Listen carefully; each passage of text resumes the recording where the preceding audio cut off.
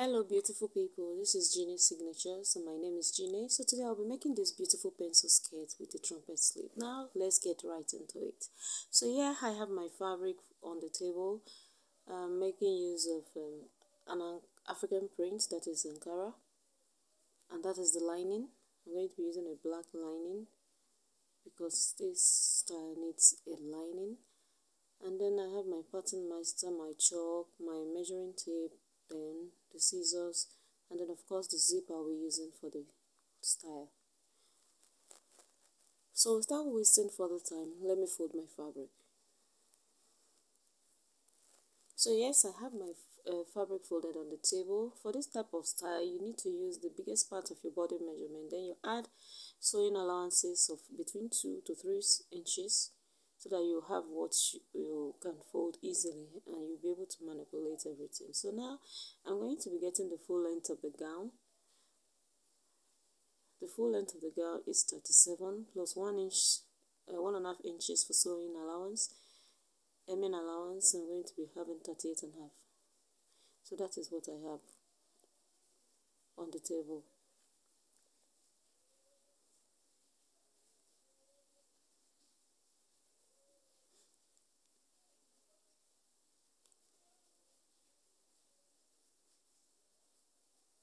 And so I'm going to be getting my shoulder measurement. My shoulder measurement is 16 inches. 16 inches divided by 2, that will give me 8.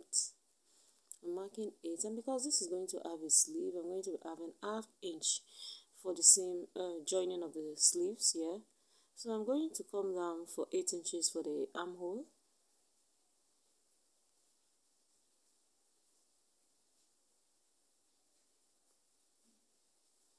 And then I'm going to be connecting that right about now. Yeah, so I'm connecting that.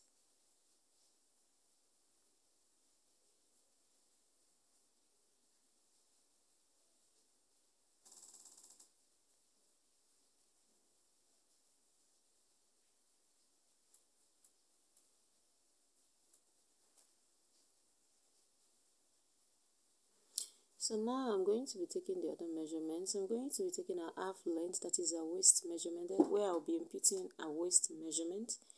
I've marked that, and then I'm going to be taking from shoulder to, that's the shoulder to waist, that's the first measurement, and then I'll be taking the shoulder to hip later on, but I want to rule out this line first.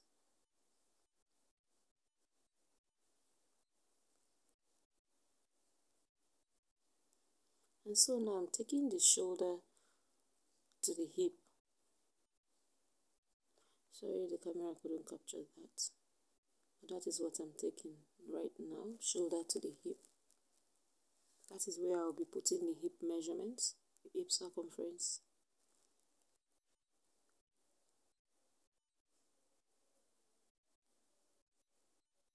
So that's my shoulder, my waist, and then my hip. That was what I was trying to explain. So now I'm going to be going for my shoulder slope, and I'll be coming down for 1 inch. And then for the neck width, for now I'll be using 3 inches. I'll still go ahead and make it wider. And then I'm connecting it like that. 3 inches is the standard measurement for that, so connecting it like so. And then I'm getting my armhole measurement. We are used to this by now, divided into 2. You get the midpoint. For the front piece, you come in by ½ inch or 3/4.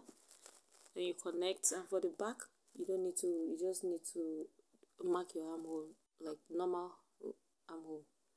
But for the front, you come in for that ½ inch so that you can be able to raise your hand and move your hand freely.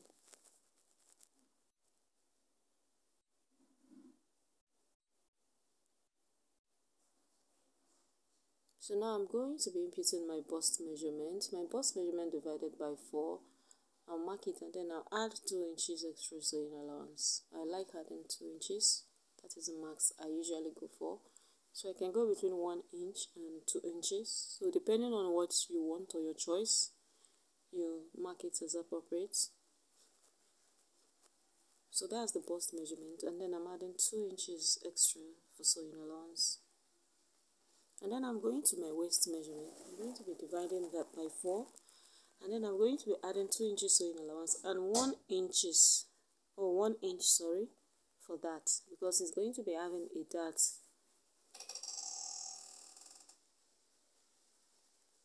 It's not going to be a free gown without that. This gown is going to have a dart so that it will give it that perfect shape, and that is like on the thumbnail. Yeah, so now I'm going to my hip, the same thing I did for my bust and waist, and minus the dart. I'm going to be dividing my hip measurement by 4, and then I'm going to be adding 2 inches sewing allowance, and whatever I have on my hip measurement with the sewing allowances, I'm going to take it to the hem of the dress.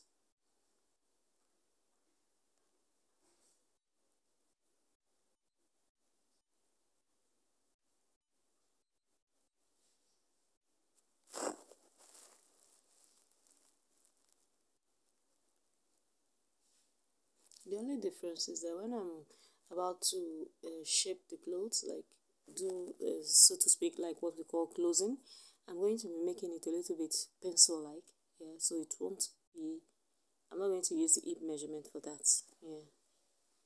But for now, I'm just going to go with the hip measurements. So now, I'm connecting my bust to my waist, and my waist to my hip, and then from the hip to the length of the dress.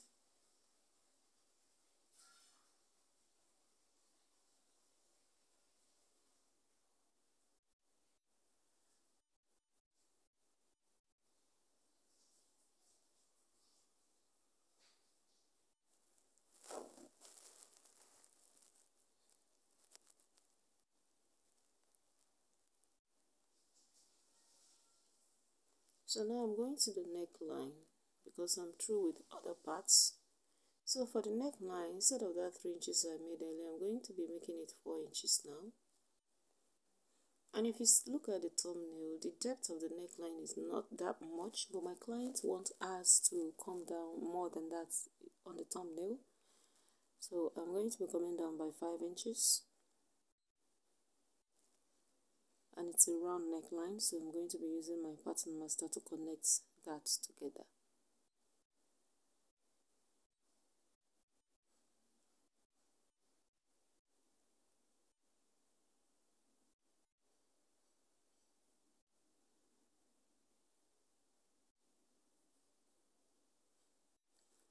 So that is it for the front piece. And then I'm trying to mark out the back neckline. It's going to be the same width, but the depth is just the difference. So for the back depth, I'm coming down by 2 inches.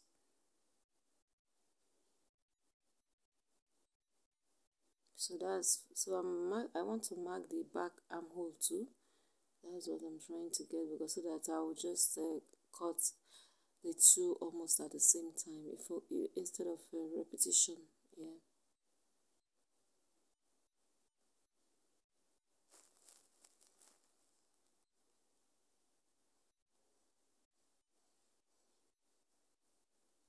So this is my chest line. So now I just want to fold the back together so that I will cut it out. Okay, so I'm cutting it out so that I'll be able to place it on the back and then cut out everything at the same time.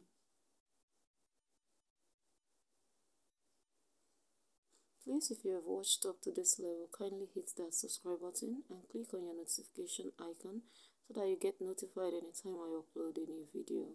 So I'm cutting the back armhole. Please take note, not the front. And then I'm going for the shoulder slope. Okay, yeah, I forgot. Now I have to bring my back piece so that I can cut everything once and for all. So here I have my back piece already, and I've already marked out my zip allowance. I used 1.5 inches for my zip allowance. So I'm placing it right on the line of the zip allowance, as you can see.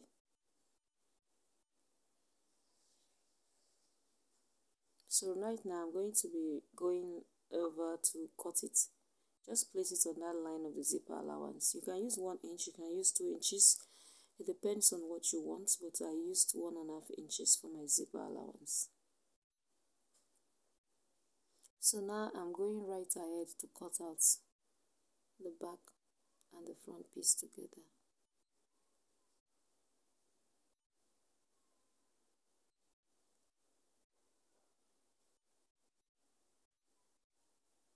Remember, I had already cut out the armhole, so I'm just going to go the same way because it's the back piece we're trying to cut out for now.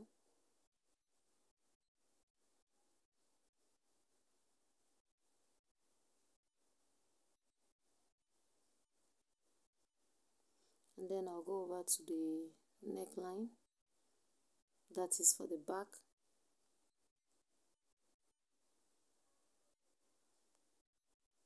And then the shoulder slope. If you notice what I did there, I added 1/2 inch for the shoulder slope. So I didn't cut the 1 inch off, I left 1/2 inch for joining the shoulders. So please take note of that. So now I can go ahead and adjust the front. So I'm cutting out the armhole.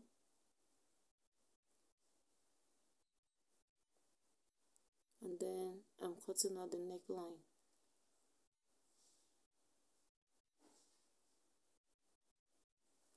So yes, we have our front piece and then we have our back piece. So I'm notching my zip allowance so that I'll know where the zipper allowance starts from when I'm sewing.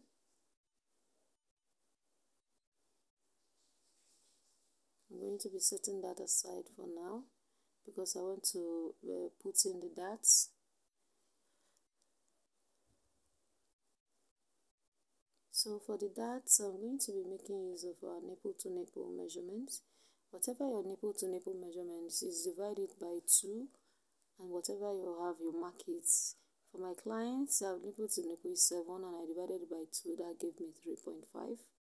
So I'm going to be marking the 3.5 on the bust line, on the waistline, and then on the hip line. So on my bust line, I'm going to be coming down by 1 inch. Well, for some people, they use the what do I call it? Yeah, the bust line, but I'm using the chest line here. So if you wish, even if you use your chest line, you can come down by 2 inches so that it will not press on your breast after sewing the dart. But because my client is not busty, she has a small cup, she's a small cup sized person, so that was why I used the chest line. So if you are on the busty side, please kindly make sure you have your bust line measurement, and then you come down by 1 inch or 2 inches before marking your darts.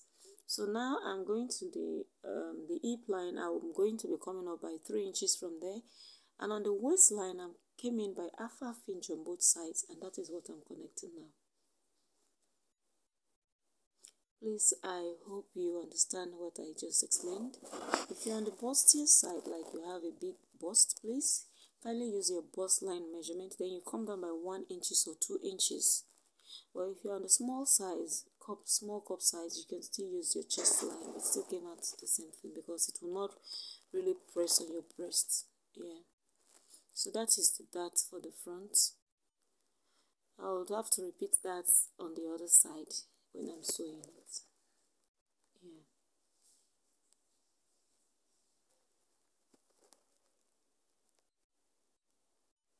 So I'm heading over to the back piece. The same thing I did basically, that is what I'm going to be doing here. So I'll just have to place the front piece on the back piece again, just to mark out the lines, the chest line, the waistline, and then the hip line, because I'll need that as a guidance, because I want everything to be sitting the same.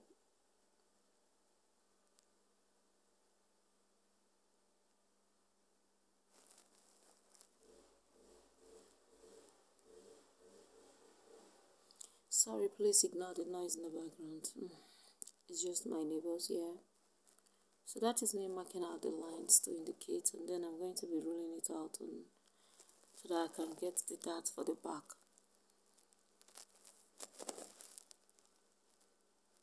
So it's pretty much the same thing I did for the front that we're going to be doing for the back. It's exactly the same thing.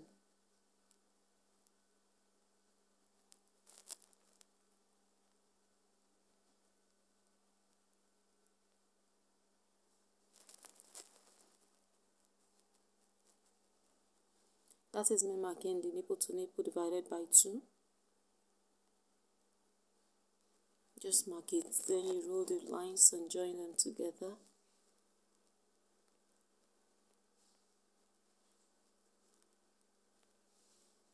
And then on your hip line, you go by 3 inches. That's what I'm marking right there. And then on the bust or the chest line, you come down by 1 inch or 2 inches.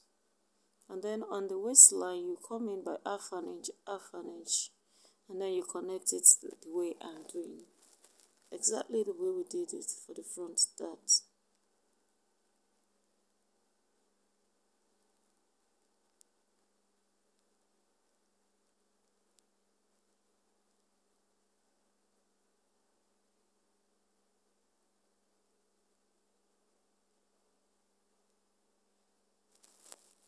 So I'm going to be repeating it on the other side.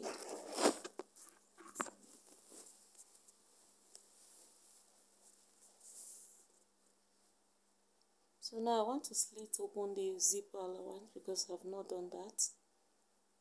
That is what I'm trying to do, because the back has to be in 2 pieces, because that's where the zipper is going to be going through. So in order to avoid bulginess at the back after sewing, all these things that the zip will just shoot out from nowhere, I'm going to be coming in half an inch from the hip line, and then I'm going to be connecting it up to the chest line. So I'll be cutting off half an inch from the zip allowance. Our back is not the way the front is, because the front has bust and all, and the back is like it has a deep, there's a way it went in, as in, I don't know how to explain it, but it's not just straight, so it's curvy somehow. So if we leave the zipper allowance like that and sew it, it will be bulgy. So we need to cut off some of this zipper allowance, and at the end of the day, when you sew your zip, it will just follow the same shape of your back, and it will sit perfectly. Yeah. So I have everything ready. So the next thing I'm going to be doing right about now is cutting out the sleeves. Okay, I'm gonna have to cut out the lining. Sorry, yeah, I had to cut out the linings and all. So that is what I've done off camera. I believe all of us should know how to cut out lining. It's exactly what is on the clothes, that you just fold your lining, place your clothes on it, and then cut out exactly as it is.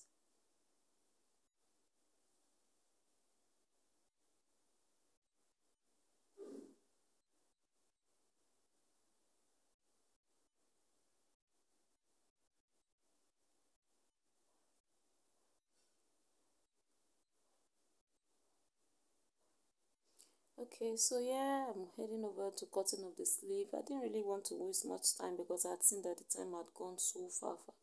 So you'll need a basic tutorial on how to make a sleeve to get this.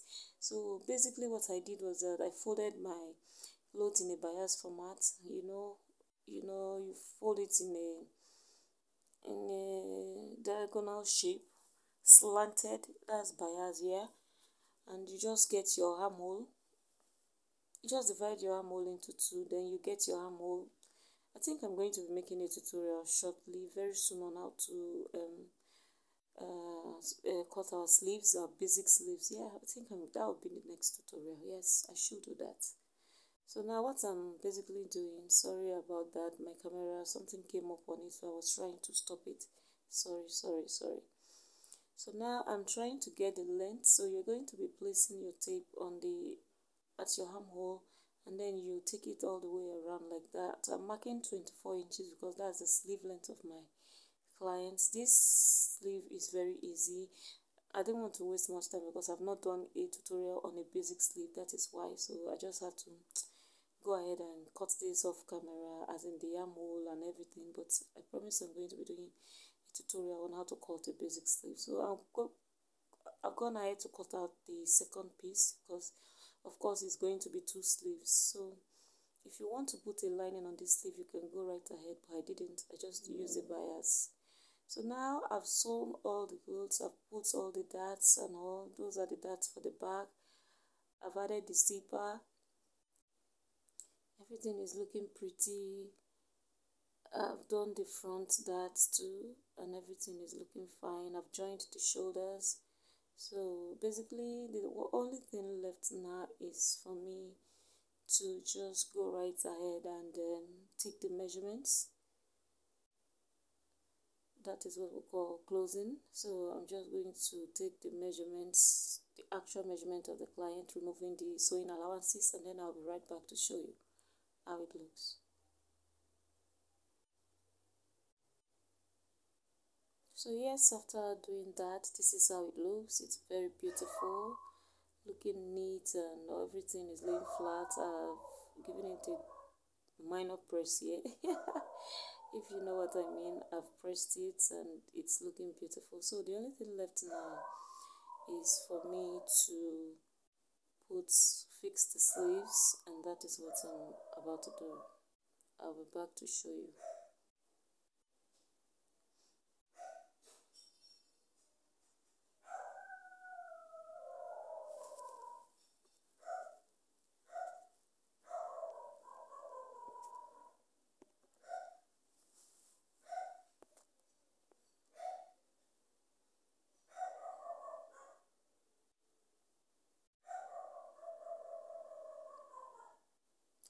So yes, I've been fixed the sleeves. This is how it looks. Sorry, it's not my size, and my mannequin is the small size for my mannequin, so I can't really display it. So but this is how it looks. It looks beautiful and all. Thank you all for sharing, for watching. Thank you. See you all. Catch you next time on the next tutorial. Thank you. Love you all.